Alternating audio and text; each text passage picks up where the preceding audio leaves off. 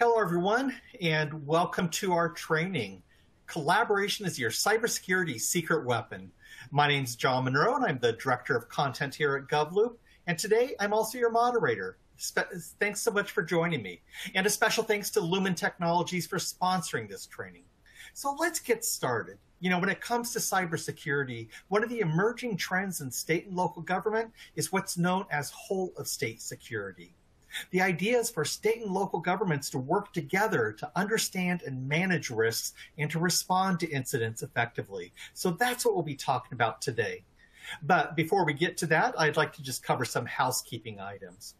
First, if you're on Twitter, please share what you learned. Just use the hashtag GLTrain. We have some great resources available for you to download from the console, so be sure to check those out. If you want to access the closed captioning feature, just look for the icon at the bottom right-hand side of the media player. And of course, we hope you don't have any technical difficulties, but if you do, just send a message through that Ask a Question tab, and my colleague Maddie will help you out. And you can use that same tab to submit questions to our speakers, and we want your questions, so don't be shy. And finally, I want to let you know that we are recording this training. And tomorrow we'll email you a link where you can watch the session on demand or share it with a colleague. All right, with all that housekeeping out of the way, let me introduce you to our amazing speakers. We are joined today by James Weaver. Jim is the Secretary for Information Technology and State CIO for North Carolina.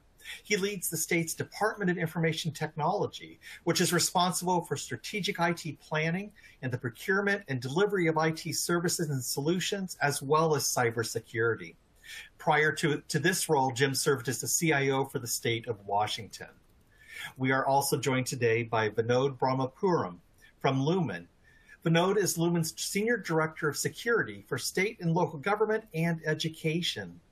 With his 25 years of IT experience, Vinod has held cybersecurity leadership positions in 3 states, advising governors and legislators on key cyber issues.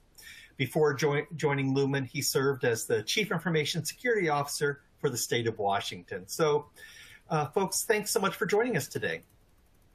Thank you for having us. Thank you. Yeah, so let's get started. Yeah, no, really glad. I mean, I think this is such a hot topic, and you guys have both, you've been there, and you know what this is about. So, but let's kind of step back. For those for whom this is kind of a new topic, let's start with the definition. What is meant by a whole of state approach to cybersecurity? Jim, how do you define this? Well, let me start by wishing everybody happy Diwali Day or Diwali week. North Carolina is home to one of the largest temples here outside of Raleigh. And today was our agency celebration, so we value diversity and inclusion. And so I am in the traditional garb here and working with our colleagues here and celebrating this wonderful week with them all. So when we talk about a holistic of state approach, I mean, I think for me, I'm very fortunate to have a governor. Governor Cooper is very much interested and wants to know what's going on across the cyber landscape. It's awesome to have executive level support that continues to be engaged and wants to know what can be done better. But getting back to your fundamental question here, really around, it's about, in the military, we talk about common operating picture or COP. It's really about what is going on within our state's borders from a cyber security perspective. And yes, data flows in and out of the data, but out of the borders, but we're still very much focused on what is occurring within our state, both from a critical infrastructure aspect, from a government aspect. And here in North Carolina, government's identified as state, local, K through 12, all the school districts, community college, and the university system, or I should say University of North Carolina system. So we have higher ed, we also have public schools, and then a local government as well. So when we talk about government here, it's all those kind of entities, and that's kind of, I don't know if that's unique to us, but at least it starts bringing some common elements together across government. So when we talk about the need to do reporting, all those elements are required to report within 24 hours. As soon as we get a report in of an incident, we're very fortunate to have a joint cyber task force that is automatically ready to go. So as a scoping call is occurring, I'm sure we'll talk about the Joint Cyber Task Force a little bit later, so I don't want to get into all the nuances of it, but we are very quickly able to pivot and provide the right level of support, get boots on ground, if you will, to the impacted entity and begin identifying impacted areas, doing containment and doing eradication, if you think about the three main things that you're focusing on. But the one thing the governor challenged me as I came into North Carolina was to raise the overall bar of cybersecurity. So not to have the bar get lowered, but to bring everybody up to a common level as well. And so, again, to be able to do that is for all of us to understand what's going on within our state borders. We also got to recognize that government entities don't have the same capabilities. Even at the state level, we have varying agencies that have different capabilities. Local governments, we have a three-tier county system. Tier 3 are your more affluent counties. Tier 1 and Tier 2 are your less affluent areas. And for some Tier 1 counties, the IT guy is probably also the guy who's mowing the grass, who's doing 3 or 4 other things. And so we have to make sure that, and by the way, they're also running critical infrastructure systems as well in some cases. So it's to bring them along in the journey as well. And it's not about Big Brother. This is not a Big Brother approach that, it's Raleigh, it's state government coming down. But really, it's about how do we improve and protect the overall data that sits here in the state of North Carolina, protecting our residents, our North Carolinians, our businesses. We have the largest financial market outside of Wall Street sitting in Charlotte. So there's a lot of things here that puts North Carolina as a target of interest, and that we take that role very seriously, and it's bringing all those resources together because at the end of the day, it's one team, one fight. And I would be remiss to tell you that if our legislature also supports this concept and is very much behind it, we were the first state to ever pass anti-ransomware legislation. That bill got signed late last year and went into effect January 15th here of this calendar year. So again, it now makes it illegal for any governmental entity to negotiate or pay for ransomware here in the state of North Carolina. So it's bringing that together, one team, one fight, and that entire state approach to how we do cybersecurity here in the state. Vinod, I'd like to get your perspective. I mean, like I mentioned, you've been in leadership positions in 3 different states. Kind of how do you see this issue? Yeah, great question, John. So if we look at it from a resident perspective, the same resident is a resident of the state, is a resident of the county, a resident of the city, right? It's the same person. Ultimately, or when we talk about government within a state, whether it is state government, county government, local government, the purpose of government is to serve the residents, right? So this whole of state really isn't anything different. Really what it is trying to connect all different levels of government to really serve the residents better by protecting their information, by protecting our services to ensure that they always have the services that they need. That's pretty much the whole of state cybersecurity. I know Jim covered it very well. So this is definitely this isn't anything new. It is a realization that we need to have the resident in the center and really start looking at how are all of our services connecting and what does this mean to the resident and how do we ensure that it is always there for that person and what has to happen behind the scenes. And that's what this whole of state cybersecurity is about. Well, let me ask you this. Let me follow up on that. As I mentioned, this seems to be an emerging trend. We're hearing, a number of states are looking at this. But why do you think this is happening now? Why now? I think I would call this the trajectory of evolution. Like if we look at how things were maybe 2 decades ago, John, technology was even if you look at the curve, how technology was growing, technology was looked at as, yes, it is enabling business, but it didn't really have all the attention that what technology has received over the last couple of years or maybe a decade. And cybersecurity is a little bit behind as well in the curve, as we know. So it's not why now. I think we are seeing that the ecosystem, as I described, we are all connected. For example, a state health department has so much of connectivity with the county and city systems. to really deliver health services, right? So because we live in a connected we live in a connected space, we know that the moment something happens in one area, there is going to be a downstream impact again to the service delivery to the residents, right? So what we are seeing is that we cannot be siloed. There is no such thing called executive branch, judicial branch, legislative branch, county government, city government. We know that we are in a connected ecosystem, and we really, again, a person has one identity. You have one name, John. I have one name, right? We have one identity that has to be protected, that has to be served. Services have to be rendered to that individual. So when we look at it from that perspective, we realize we quickly learn that this is something this is what we should be doing. And it is not new at all. Again, going back to what we are saying, I think what we are realizing now is, yes, we cannot just protect in one area and leave the other areas open. There's going to be an impact. So we better take that whole of state approach to really protect our service system. Excellent. So Jim, John, I'd like to, you mentioned can I add on to that?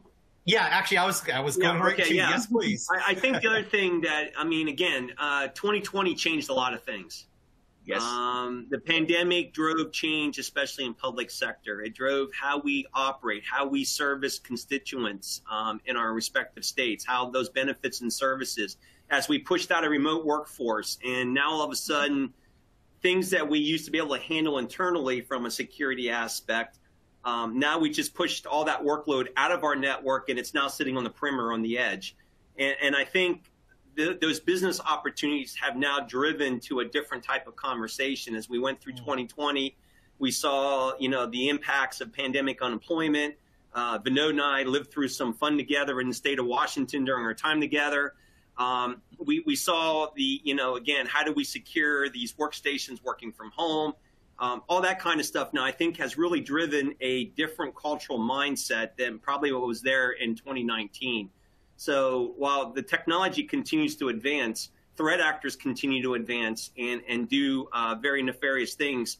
And as more as we have COVID, we have whatever else is coming around, there's all this opportunity for nefarious actors to elicit or entice people to fall victim to fraudulent opportunities. And I think this is why we have to marshal our resources a little bit differently than what we've done in the past to be effectively a combat force against that. Excellent. All right, Jim, well, let me ask you this. So obviously this is needed. It's valuable. But what are the challenges in this whole of state approach? What are some of the challenges that you see that, that you've encountered that other people might encounter? You want me to go first? Yeah, please. Yeah. Oh, okay. Yeah. So, I mean, the first thing that we found is, and again, our Joint Cyber Task Force does phenomenal work. Governor Cooper formally recognized the Joint Cyber Task Force in an Executive Order 254 back in March of this year. But the JCTF has been actually operating for over 4 years, and it was driven out of necessity. And one of the first challenges we have is resources.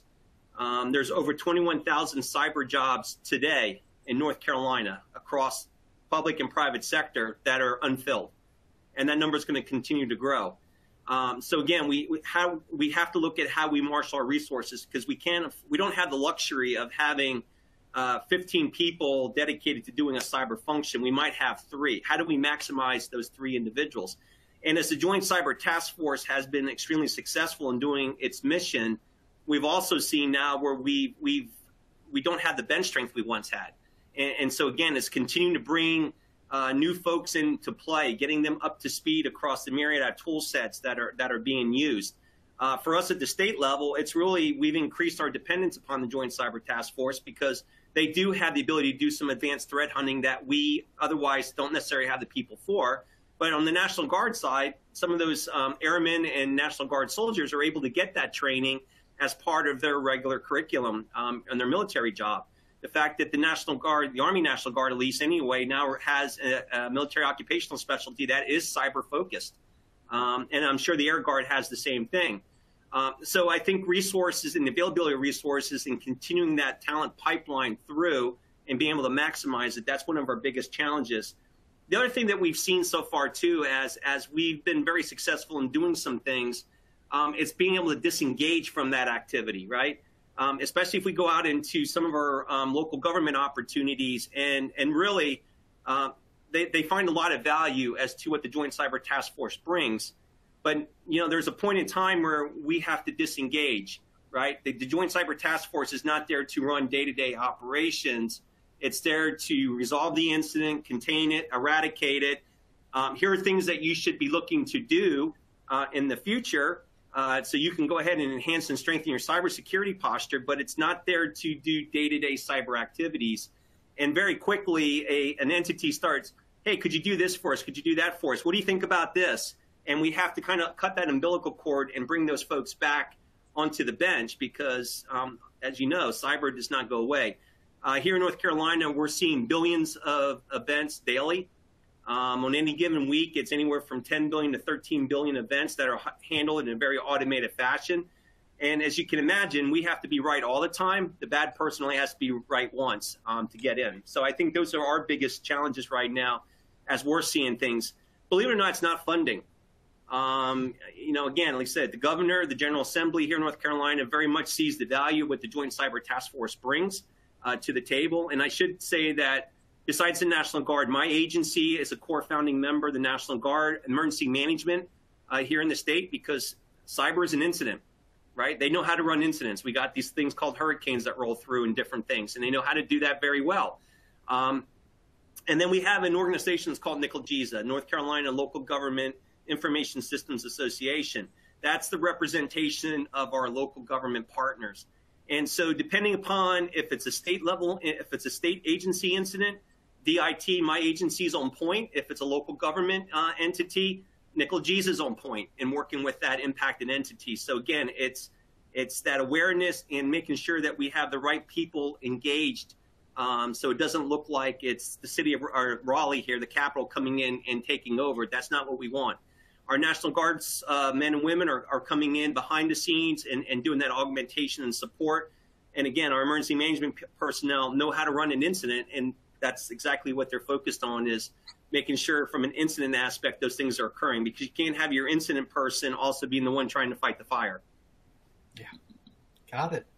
Vinod, what about from your perspective? What do you see as some of the challenges that people need to be mindful of as they move to this kind of model?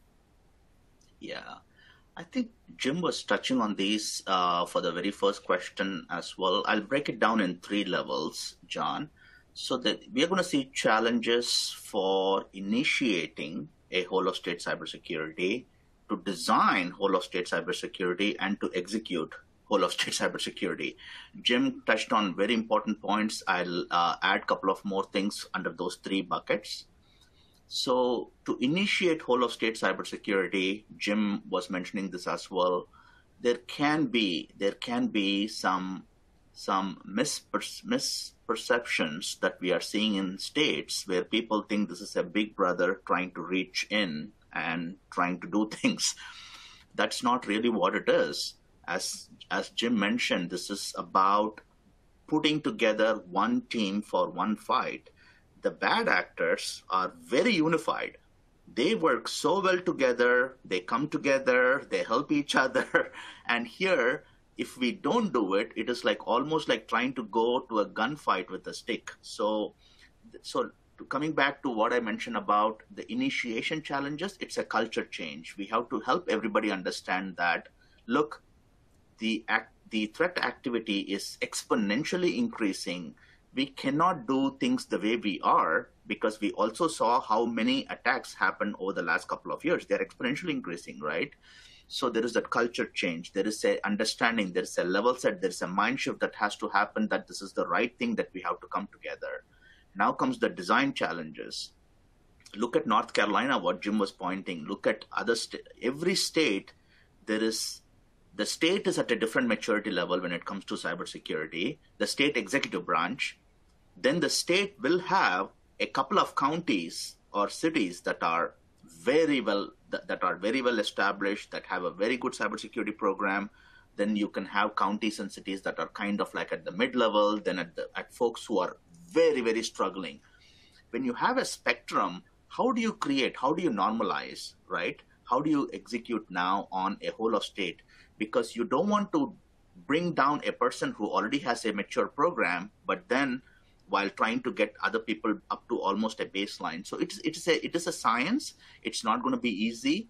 That's where, going back to the theme of our presentation here, collaboration, collaboration, collaboration. We need people to come together to collaborate and say, how do we do a design that is very specific to each and every state? Because every state is going to be different. Every state's chemistry is going to be different. So you have design challenges. Then comes execution. Again, creating the right roadmap. And as Jim was mentioning too, this is about really pulling together every resource that you have and really maximizing those resources to the best extent possible. 3 people don't need to be doing, probably this slice. Maybe the 3 folks can do so much. What is that? So really looking into the execution to maximize what we can afford so that there's going to be those challenges. So this whole of state cybersecurity, it's going to be a challenge. However, it is the right thing to do. And I think we all are very well positioned to do. We all can learn from each other. Again, we don't have to go at it alone. That's the whole purpose of collaboration.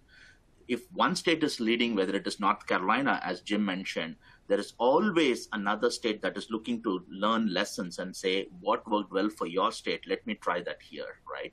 So that's how I see where even the challenges, while there are challenges, I don't think it is insurmountable because we always can point to a state that was able to overcome those challenges and energize ourselves. So. Excellent. Hey, Jim, let me ask you this. How did you get buy-in for this approach? First, kind of from from local government. As you said, you don't want this to feel like Big Brother. So how did you kind of get their buy-in so that they saw the value in this? So again, I'll go back to our North Carolina Local Government Information Systems Association, so NCLGISA. If you say that 5 times rapidly, you get a gold star here at the end of the show. So NCLGISA is a core representation of local government across the state of North Carolina. North Carolina has 100 counties, as an example, and 40 of them are designated as Tier 1, 40 are designated as Tier 2, and then 20 are designated as Tier 3, and Tier 3 being the more, I guess the right word's affluent, but they have more capability and capacity. The other thing that we've done as well as part of our Joint Cyber Task Force is we included the UNC School of Government, so we have representation from there as well. Which also gets us that tie-in now to higher education likewise. So as we come together as a joint cyber task force, NCLGISA is sitting at the table.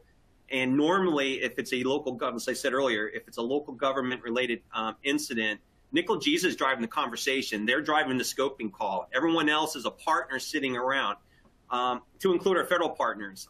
Even though we don't have our federal partners named in the executive order per se because they're federal government, FBI, Secret Service, Homeland, those organizations are sitting there with us as well. The other thing that we'll end up doing as well is we'll bring in other partnering agencies as we need to. So as an example, if a county government is being impacted in our human services world, county governments are the ones who are meeting with citizens and engaging in those business transactions, if you will. We will bring that a representative from Health and Human Services to sit there so they can help ascertain impacts and making sure that we're accounting for any necessary reporting requirements that may need to be done at the federal government level. If it's a school district or Department of Public Instruction, even though it's a separately elected official, they will have somebody sitting at the table with us and they will get engaged from that as well. So we have a very dynamic ability to augment the core group of those 4 agencies that are there as we're talking about it. The other thing that comes about, too, is when we talk about IIJA, cyber funding that was part of the Biden administration's Infrastructure Investments Job Act, our JCTF is the core, and we're leveraging as our core planning group. So our Joint Cyber Task Force, in a lot of cases, a lot of our men and women in the National Guard are out doing penetration testing, vulnerability assessments at these local government level entities at no cost to them. Again, free, zero. We are covering that cost through budget allocations coming from the General Assembly being requested by the governor, feeding into my budget and doing the MOU to account for the cost of those men and women who are going out there. So our forces have a lot of visibility in what is out there and what has occurred, either through proactive means of doing vulnerability assessments, penetration testing, going through that process, or unfortunately, if they had to be involved from an incident response aspect. But that's given us a lot of visibility into what's occurring here in the state across all levels of government. 911, so our next generation, our PSAPs, our 911 call centers, that falls under me as well. And we also have done cyber assessments of our PSAP community. So we know exactly what vulnerabilities are there. So again, we're bringing this all together. We're looking at the commonalities. We're not going to be able to fix everything, but if we see, here's our top 10 list, this is what we're going after. Nothing's more frustrating than having our forces go out there, do a vulnerability assessment, say, hey, here's where we think you're very vulnerable. And the entity puts it in the filing cabinet and checks a box saying, I got my vulnerability assessment done. And then 6 months later, they got victimized. And you go back and, oh, So we want to make sure that as we're going out there and we're doing this, we're also able to come back around and help them remediate, mitigate the situation, and get to, again, raising that cybersecurity posture of our government entities, so we can make sure ultimately at the end of the day we're protecting our residents' data, our businesses' data, and those critical services that they're providing out to all North Carolinians. And it sounds like you really do make a point of making sure local government has that voice. Yes. Have you got some feedback on that? Do you feel like they do feel like they're heard? Yeah, I believe that's the case. Again, we recognize, especially our tier 3 counties, like when I look here at Mecklenburg, where Charlotte is, when I look at Wake County, where Raleigh is, we're not as worried about them because we know they have the capabilities to do things, that they have a voice, they can provide input into what we're working on and focused on. But at the same time, I also know that we don't necessarily have to worry about them because they have the resources to go make things happen and get things done. Whereas when I look at those tier 1, tier 2 counties, I can still remember a county commissioner of a more rural county basically saying, Mr. Secretary, I don't think nobody's going to care about my county. We're just little rural, blah, blah, blah here in North Carolina. And I'm like, respectfully, sir, you actually run the water filtration system. You run the sewage system. What happens if people can't get water or can't flush commodes? What happens? And so it's just trying to level set that expectation that folks sometimes think that cyber is about, it's hacking into this massive computer system and this, and this. There's things that can do that impact people's lives on a daily basis that are not necessarily, I hate to use the word IT, necessary. When we talk about it, a lot of times it's about the big data breaches across major corporations. There's local utility systems that are equally exposed that we have to make sure we're shoring up. And then the other thing we're really working hard on, too, is our critical infrastructure partners. So Colonial Pipeline, Duke Energy, as an example, bringing them to the table, learning from them. What have you seen? What are you seeing? What do your tabletop exercises look like? Here's what we're doing. What do you think we should be doing differently based upon some things that you've gone through? And so we're trying to bridge that gap between private critical infrastructure entities and public sector, again, to get to more of a holistic approach here in the state. Excellent. Vinod, I'd like to get your perspective. Kind of what do you see as the key to making these kind of cross-government relationships work? So the first and foremost thing is I don't believe anybody should approach this as though they're trying to dictate, right, John? So again, coming back to the core aspect of collaboration, we have to recognize that cybersecurity is a business issue. What that means is the business owners need to be empowered to make the decisions. So when we try to bring together the state, local, county governments together for whole of state cybersecurity, what we really want to do is create an avenue for sharing best practices to say that, look, this is the right thing to do. Now, let's look at the big picture. Let's figure out, can we do it? What are the hurdles? How can we do it? Rather than saying, no, I don't want to do this, right? What we have to do is really bring the best practices to the forefront and give the local governments enough latitude to see what has to be customized specific to their business. So let them have a say in it. so they feel empowered. And it's very important to empower them with that as well, because again, going back, every business owner, so whether it's at the local level, county level, state level, the business owners understand their business. It's important for now those avenues to raise awareness on the business risk, because that's what security is about. It is about managing risk ultimately. So what we really, it comes down to is, let's help the person understand the risk and provide folks in a forum the best practices that we need to utilize to get our security posture better, and how do we get there, and help folks chime in, really help, because this is all about bringing all the different brain power together, looking at all the different challenges, and then trying to address that. I think that's what is going to work well, and I think quite a few states are already doing a fantastic job doing exactly that, John. So. All right, Vinod, I'd like to stick with you. Where does technology help in this whole approach? What is the role that technology can play in kind of making this whole of state approach work? And, and how can industry help? Yeah, great question. So really speaking, a major reason why we are talking about whole of state cybersecurity, John, is because of technology that is connecting all of us, right? Gone are the days, as we know, where you walk into an office, you fill out a paper form, and your records stay in that office. That's not at all the case, right? Everything, we live in an electronic world, and everything is connected. We live in a connected space. So first of all, the reason for whole of state cybersecurity is the underlying technology that connects all of us. Now, to go take it one step further, what role does technology play?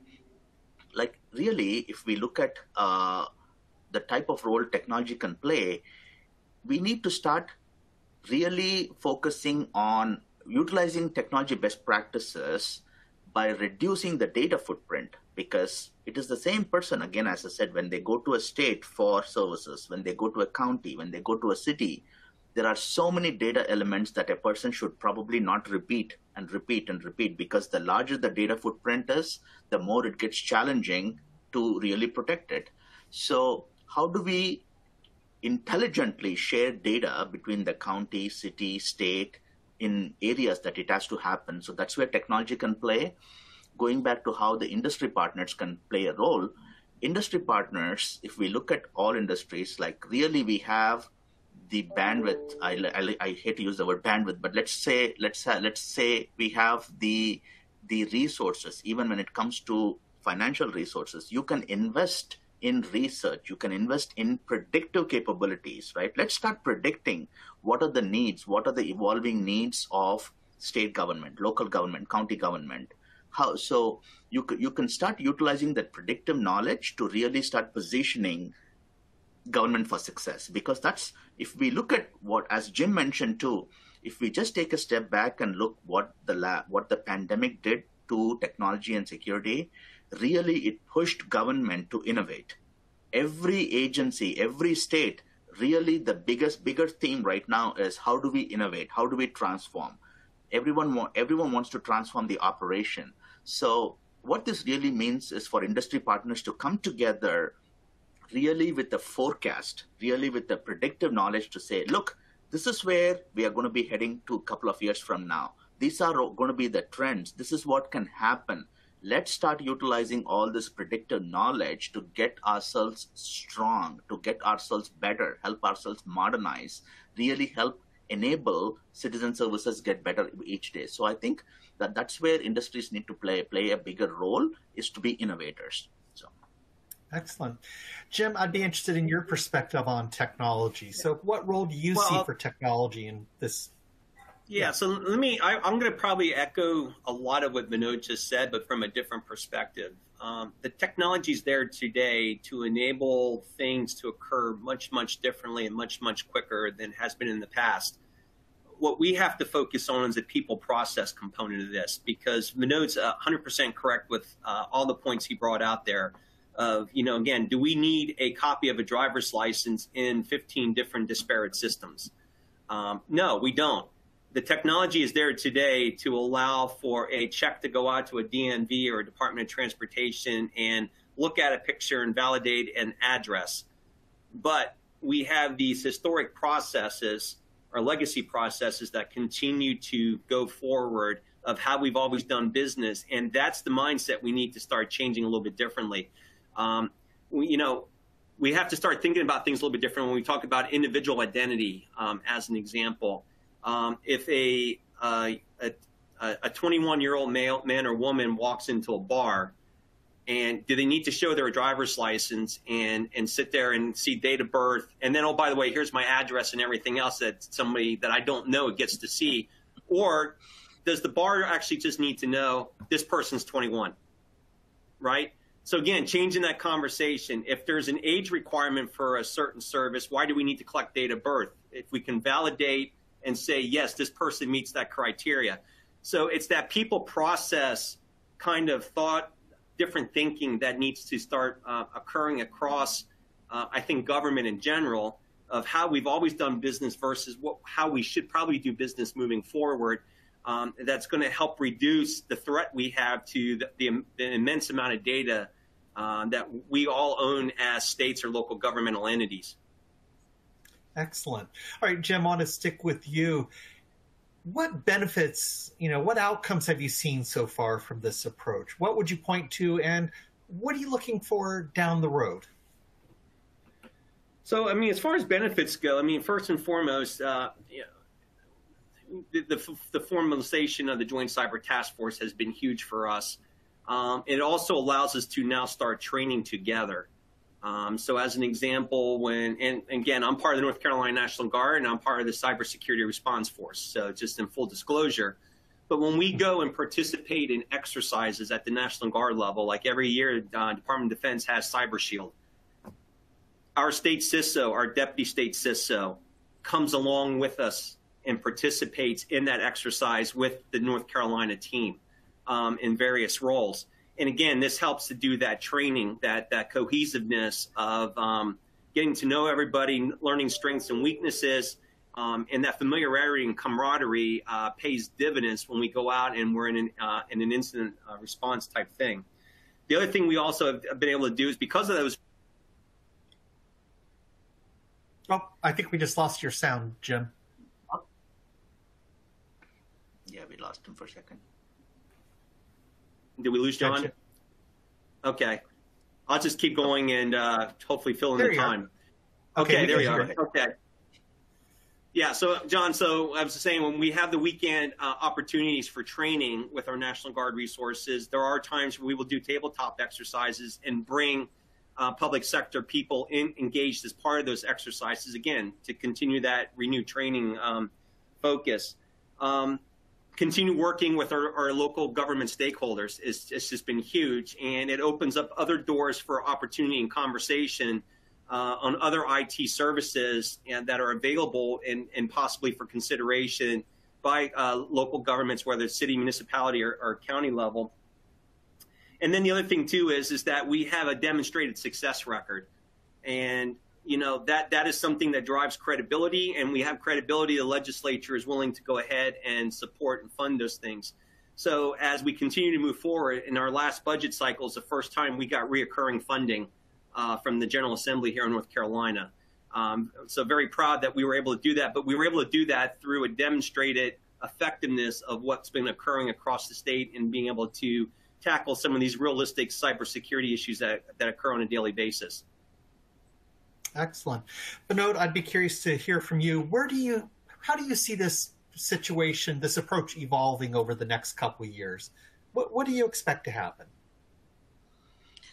I think this is going to catch a lot of traction in a very short amount of time, John, because especially going back to some of the drivers coming from the federal government, right? We saw since the pandemic, we saw a heavy flow of federal funds coming into states, whether it was the money from the CARES Act, whether it was the money from the American Rescue Plan. Now we have the Infrastructure Investment Jobs Act funding that's coming to the states, right? With each of these funding, certainly cities, counties, they all were able to make progress, whether investing, making some capital investments like buying some security products. Now, certainly they are looking for leadership from the state government to see, okay, I need help. How do we do this? And that's exactly what the CISA, the role of CISA is as well, especially as part of some of this federal funding. They are clearly establishing the need. I really like how the funding opportunity has been constructed around basic 16 required elements. It says these are the things that are really needed. And that didn't come from any thin air, right? As we know, it was very thoughtful, very mindful. How do we really establish a step-by-step maturity level across the state? So this is getting a lot of traction. It is getting a lot of support. More and more government leaders, as Jim is pointing from his own personal experience as well, more and more government leaders are leaning in and saying, we have to look at it from a whole of state approach. I can personally say that even when I was working in Washington, it didn't matter what the authorizing environment is for the state chief information security officer. We would get calls from government leaders saying, I had this attack happen in my county, in this city. How can you help? So now, with this whole concept of whole of state cybersecurity, more and more government leaders that they want to chime in, support. They are sponsoring legislations. They are sponsoring funding, federal count. So this is just going to be one of the hardest things that we are going to be doing over the next couple of years. And this is going to catch a lot of steam very fast. Okay, great. And actually, let me stay with you. So if you're talking to a state cyber official who's kind of thinking of, jumping into this, what advice would you have for them? Are there best practices, advice? What would you tell them? My first advice is to tell them not even trying to, please don't try to reinvent the wheel, because that's what we have, resources like CISA, right? Learn from states that have already started the journey, whether it is North Carolina, Washington. There are quite a few states. They are also coming up with a different model as well. I'm very, very glad I'm closely following the model that New York State has introduced with their cyber officer. In addition to the chief information security officer they have, Louisiana has done the same thing. Ohio is doing the same thing, where they know they have to dedicate a person who is going to advise or really have reach into the local government's needs and being able to really bring those points to government leaders. Those models. So what I would suggest is, first, yes, please don't try to reinvent the wheel. Second thing is really, really creating a forum for collaboration. You need folks who can bring in the business needs, who can really influence the need for us to embrace this whole of state cybersecurity, because that's what we have to do. So we really need to focus on putting together a good group, a working group. And this working group, really, it's about building the right governance is where I would start. To simplify, that's where I would like to start and stop there, John. Let's build the right governance relevant to your state. That is the advice I would give for anyone who wants to start whole of state cybersecurity. I think it all starts with governance. So, excellent. And Jim, what advice would you have? Sorry about that. We have the sensor lights. So, three things that come to immediate mind. And again, I'll speak as a state CIO at that level, not necessarily from the cyber aspect, but if you have not sat down and met your adjutant general of your state, do so immediately. Sit down, have that conversation, see what the world of possibilities could look like, because the National Guard is in a unique area that one of their core missions is to help the state, right? That's the second hat. I mean, we're two missions. Yes, we got the federal government mission, we got a state government mission. There's an awesome bench sitting out there waiting to be tapped into. Have that conversation with your adjutant general in your state if you have not done so already. Secondly is really about engaging with your stakeholders, especially local government entities, and getting that trust and that credibility built up with them. I can remember, and Vinod, as you were talking about the cities and counties calling in Washington, I still remember the one entity who got ransomware, and the poor gentleman, he had the deer in the headlight look, like, oh my God, the worst possible thing I could have imagined just happened to me. And, we were all there collectively, do this, then because you're at your worst moment and you're not thinking clearly when you've been ransomware or something else like that. And having those colleagues around you to kind of work with you makes a world of difference. And then lastly, I would say, the first rule of Fight Club is don't talk about Fight Club. But you have to be, when we think about that for cyber a lot of times, but you really need to be brutally honest with the governor and the administration and the legislature. They need to understand what's occurring, what's going on, and not with anecdotal stuff, with facts and figures, and showing what is occurring, where are our vulnerabilities, what are the things that we need to go tackle. You'd be surprised at the level of interest and the questions that you will get back. And so, again, I'm very fortunate here in North Carolina. I have Governor Cooper is very much all in on cybersecurity. I got a General Assembly who very much understands cybersecurity and is willing to back us up as much as they need to. And again, that was evident by finally getting first time ever reoccurring funding. But it was coming and having those honest conversations about, this is where we're at, this is where we need to be, here's our vulnerabilities, here's what I want to try to fix first, and here's my plan for the next 3 to 5 years. I'm not going to be able to get this all done. So, as I told some legislative members, if you gave me all this money right now, I'd implode because I can't do it. But this is what I'm going to do. This is step 1. I'm going to get this done. I'm going to do step 2 next. I'm going to do step 3 next. By the way, to get to step 4, I'm coming back and asking for more money. And so you build that credibility and you start getting those working relationships with key members in the legislature, as well as, again, with the governor and the administration. That makes a world of difference. But you got to have honesty there. At the end of the day, bad news does not get better with time. So the honest Abe works. Okay, great. Well, unfortunately, we are out of time. I want to thank Jim and Vinod for sharing their insights today. Just a delightful conversation. So much going on. So just a few quick reminders before you go. As I said earlier, we have some great resources available for you to download from the console, so be sure to check those out. And like I said earlier, tomorrow we're going to send you a link to an on-demand version of this training. So look for that in your inboxes, watch it again, share it with a colleague, whatever helps. So on behalf of GovLoop and Lumen Technologies, I hope you have enjoyed the session. As we always say, we appreciate all the work that you do, and we thank you for taking time out of your busy schedule to join us. So please hope you have a great rest of the day.